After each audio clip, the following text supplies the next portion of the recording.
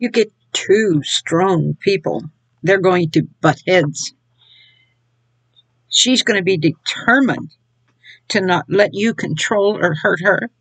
And he is going to be determined to not let her control. His reasons may be different than hers, but they wind up both the same.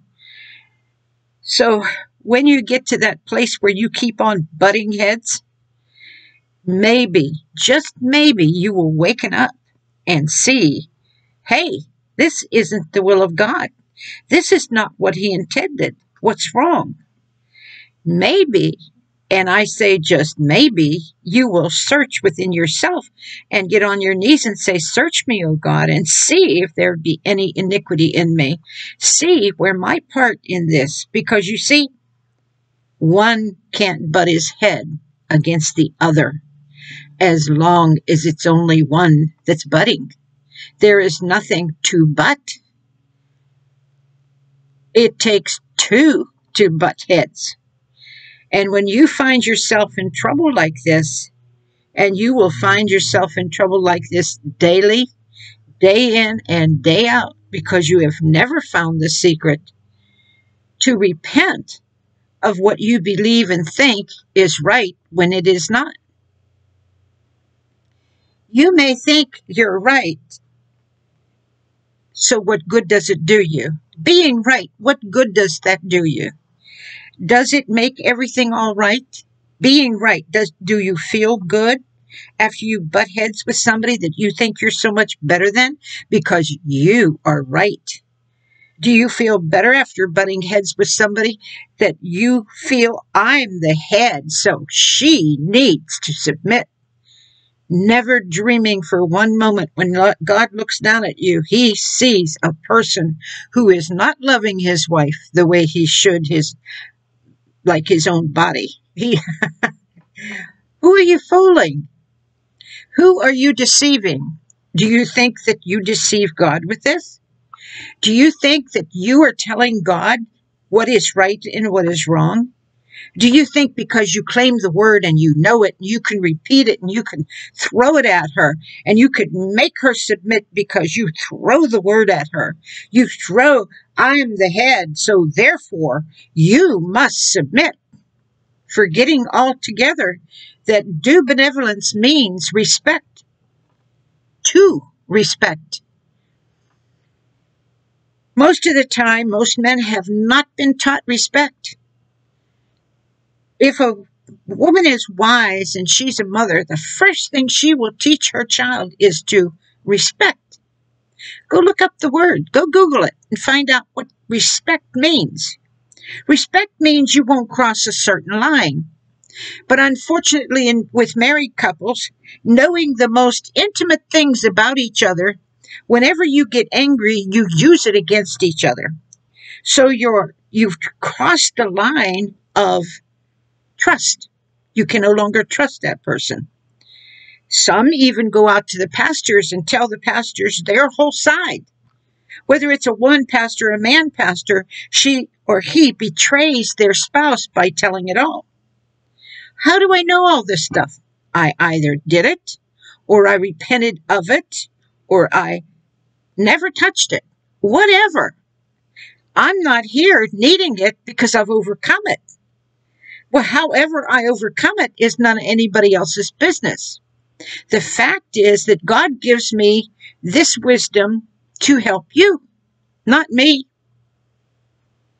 It is to help you to understand where you're going. I already have the eyesight to see where I went and to see how to get out of it. My husband and I both had to learn. It's not a one-way street. It's a two-way street. It works both ways. Like I said before, it's like looking in the mirror. You see evil, he sees evil. You see unrighteousness, he sees unrighteousness. You see hatred, he thinks you hate him. You see that you're the only one getting into heaven 9 times out of 10. You have been able to convince him that you are the only one that's going to get into heaven because, oh, you go to church. Oh, you talk to pastors. Oh, you read your Bible. But there's no love in what you do. There's no love connected to that. He feels that. He feels it so strongly that he cannot bring himself to be like you. He cannot bring himself to believe this is God. But oh, you're much better than he is. You have a prayer closet. You have obeyed God to the limit. You know everything. Just like the spouse. He does the same exact thing. If he has got it all, he looks down his nose at you and says, you don't know nothing without me. Because God will never give you anything without me. Lie? That's a lie straight from hell. He poured out his spirit on all flesh. Not some flesh, not a little bit of flesh, but all flesh. You make demands. Well, I work all day long. So I demand my supper be on the table. I demand the right time. You don't have nothing to do all day long. How do you know? How do you know that that person doesn't have anything else to do? How do you know they're not striving in their prayer closet trying to find out the reason why things have gone sour, things have gone to the bottom level? How do you know? How do you know what it took to take care of the baby, take care of the children?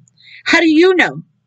How do you know that you can dare walk through the door and burst through it and judge and condemn and use the word of God, prove I got God and you are nothing without me? That's not Jesus. Anybody with a tiny bit of common sense would know that is not Jesus Christ. He never acted like that, and he never will. That's why I put a tape out. How did Jesus treat his women? Did he treat them like that? Oh, no, he didn't. Well, she won't go to church, and because she won't go to church, I punched her in the mouth. I showed her who's boss. No, you showed God who you are. You didn't show her nothing, because chances are she still can't see God in you and never will, because you will not repent of what you do wrong, but you demand she repent of what you think she does wrong. And then all of you wonder why. Why has this come upon us? Why can't we seem to get out of it? Why, God? Why aren't you here? Why aren't you saving me? Why aren't you stopping this? Why aren't you doing this? Why aren't you doing that? Why?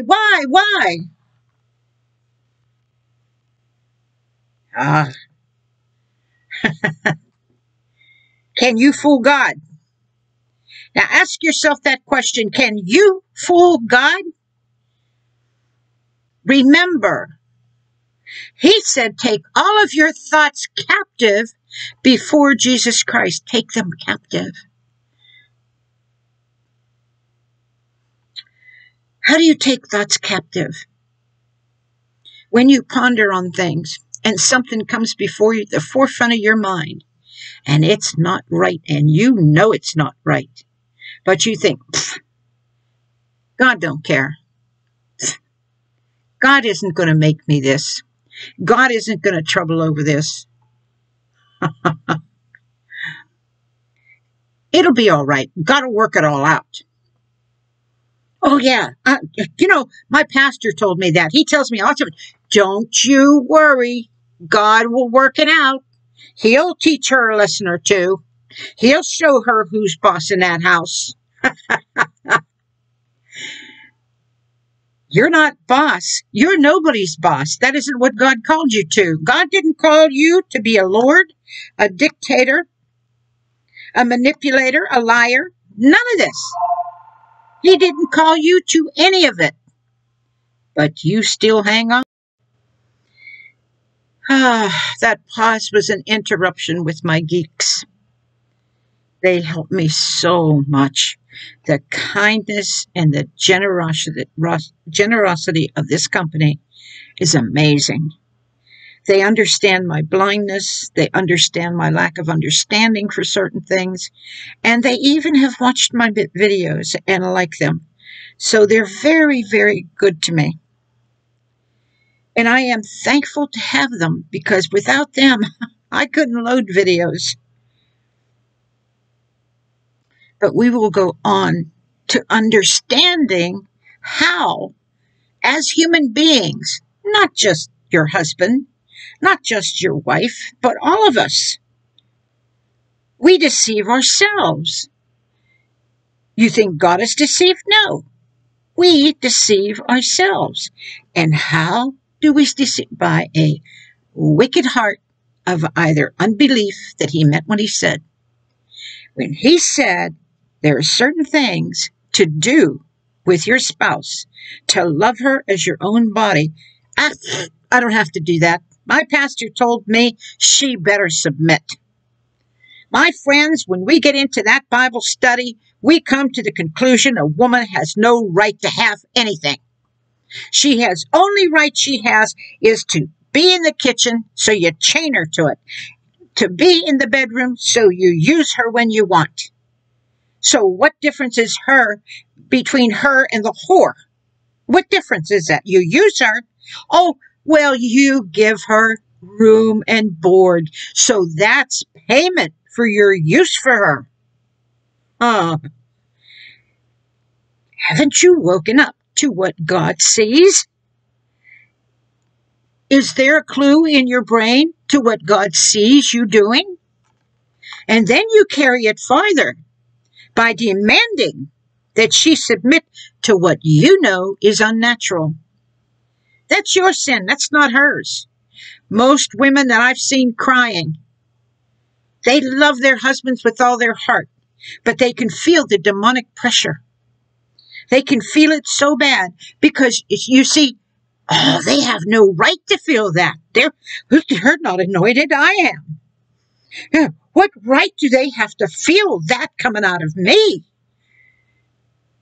Well, if you're disobedient, they're going to feel it. If you hate God as he is and change the creature and make him like the creator and change the creator into the image of the creature, you're going to have problems. You can say what you want. You can do what you want. You can go where you want. You can be as you want. You can have as many different doctrines as you want. You could have as many different friends, how many different prayer meetings, how many Bible studies. But in the end, in private, where no one else sees but God, you're going to have to face him. You're not going to face him for what you did out there in the world because everybody is watching and I have got to be right on. I spent hours praying over that message. Never mind that you don't have enough to give it without praying over it. You don't have enough to give anybody without spending hours praying over one message. Wow. You know why you don't have enough? Because you won't live it. It's too hard. God, you know it's too hard. You know I can't do that. Instead of praying and saying, God, I can't do that. Help me. Help me, because only through you can I succeed. Only through you can I see things as they are. Why would you want your eyes blinded? Why would you want everything your way? Have you proven that you created the world and the earth? Have you proven that you died for others? Have you proven that you are able to do that? Oh, I see the man that twists this all up, and that's okay. That's his problem. Far be it from me to stop a man from self-destruction. That's his problem. Far be it from me. I got my hands off of it. The truth is the truth. Sometimes it's dirty. Sometimes it's rotten. Sometimes it's filthy. But you tell the truth. If God called you to tell the truth, then you tell it. If you even think that God called you to tell the truth, then you tell it. But make sure it's the truth and not your opinion. Make sure that you're not bringing harm to a lot of people. Make sure that you could take on the responsibility of saying, I know, because it's written in the Word where Jesus Christ said, now that you know, now that you say you know, I'm going to be holding you more responsible. I'm telling you all the things about the way Jesus Christ is. I'm not telling it to you according to a dead word, according to a word that you just repeat. Oh, protect yourself. Protect yourself from thinking and repeat it over and over and over and over so nothing else can get in. Just repeat it over and over and over. It's still dead. It's still, you killed it. You stopped it. It's still dead. You took the living word and you put it into your brain as a dead word. That's not God's doing. His word is alive. For all who will listen to it, his word is alive. Now, there was a prophet that prophesied a certain person was going to become something.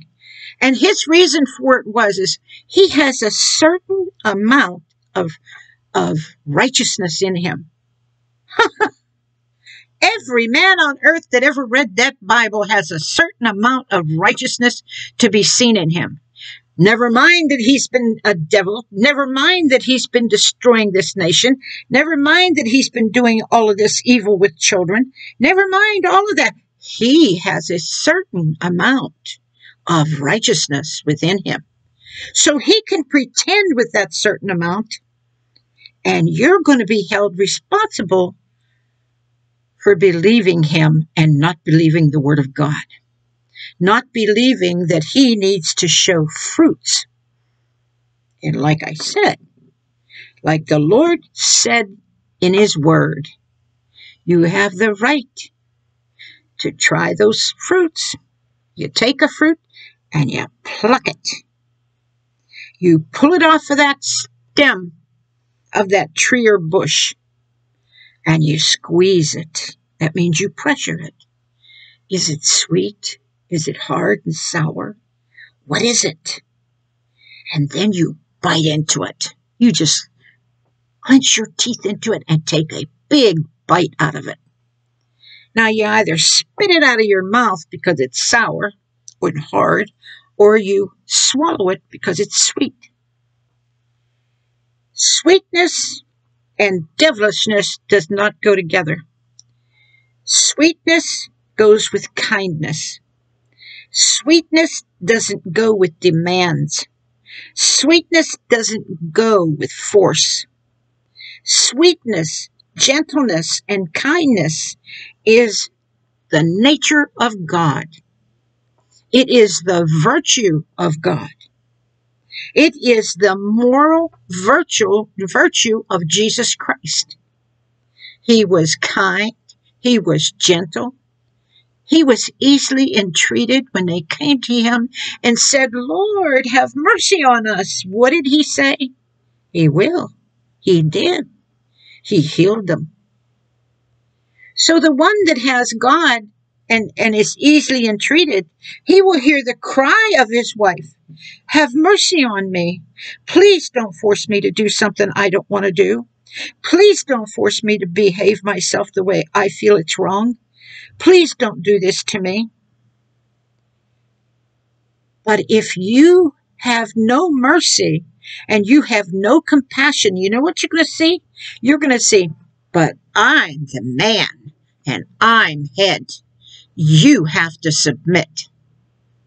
Now, if you're wise enough not to do that outright to her, then you manipulate her through her feelings and love for you. Aw, honey, this is God. It's okay with God. Sure it is. Go read it. Go read how he says that those of you that judge others, you're not going to escape it yourself. Because you not only enjoy what they do, but you do the same things. He wasn't talking about just one or two things. Oh, you sit down and you gossip and you backbite. Well, that man, rotten preacher, he hurt my feelings and he did this to me and he did that to me, and we are just going to do something about it. God is the one that's going to come and get him. God is going to get him.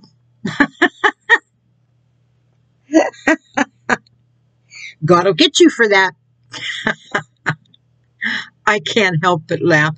I remember watching people think like this, pray like this, and act like this. Well, God's going to defend us. We're allowed to do anything we want. Why, we are anointed. And I'm not talking about just men. I'm talking about women too. Oh, God's going to punch that man right in the mouth. God's going to stop him dead in his tracks. God is going to fix him. You just go ahead and you just wait on God, because God will take him out of your life, even if he has to kill him to do it. He'll send you a better one. Wow. That is how they talk. And they're in powerful ministries. They are in Pentecostal ministries. And that's how they talk. Oh, if you don't like what you got, just wait. God will fix it. After all, you are anointed. You're allowed to do anything you want because that anointing says so. No, it doesn't. Oh, no, it doesn't. It doesn't teach that, and it doesn't preach that. That anointing is not even for you. That anointing is for everyone else, but you forgot. It was never given to you for you to use for yourself, for your own personal thoughts and feelings, to destroy whoever you feel like destroying, for stopping whoever you feel like stopping. Now, if I was here naming names and telling you and taking their books, taking their ministry out of context and sit down and saying they're doing the, oh, you talk about a spanking? I've got too much the fear of God to do that. I'd be afraid of finding out that somewhere in those books is an anointing that I'm picking on. Somewhere in their videos, there is an anointing that I'm picking on. Somewhere the Holy Spirit has led that person, be it man or woman. I might not like their works, but if you notice, I've told you, there's pastors I wouldn't even touch because they have an anointing on their life to protect them from correction from people that don't know what they're doing. Their life is in the hands of God to correct them. The only kind of people that can point them out and go up to them and write them a letter and tell them is a prophet. A prophet can do that. They have the authority. And when their protection rises up, that prophet has power over it all. You know why? That prophet was sent by God to stop this nonsense. But then if it was only nonsense, it would be different, but it's destroying people. It's destroying the minds and hearts of God's people. And God has been fed up for a long time. So therefore, he says, hey, we're going to bring it out into the open. They wouldn't listen to me. I sent them this one, and they wouldn't listen. I sent them this, and they wouldn't listen. I told them this, and they wouldn't listen. And it's been over and over and over and over. And they still hate women. So I sent a woman. God was so good to me. He told me. He did. He said, Marion, I sent a woman because I'm fed up. They wish to God they had what you had. They can't get it. Why? Because they won't live the life. They want what they want, and they don't care what they have to do to get it. They don't care who they have to hurt. They don't care if their own children suffer. They don't care if their own wife suffers. They don't care if their own husband suffers. They don't care about nothing but I. And then they will point the finger at you and say, oh, she said I, she's telling you how many times she's telling you I. Wow. because they don't realize they see a reflection of themselves. When they come in contact with the things of God, they see a reflection of themselves. That's what they see. They're looking at, she's saying this. Oh, God is so good. God is so, so good. He is a marvelous wonder to me.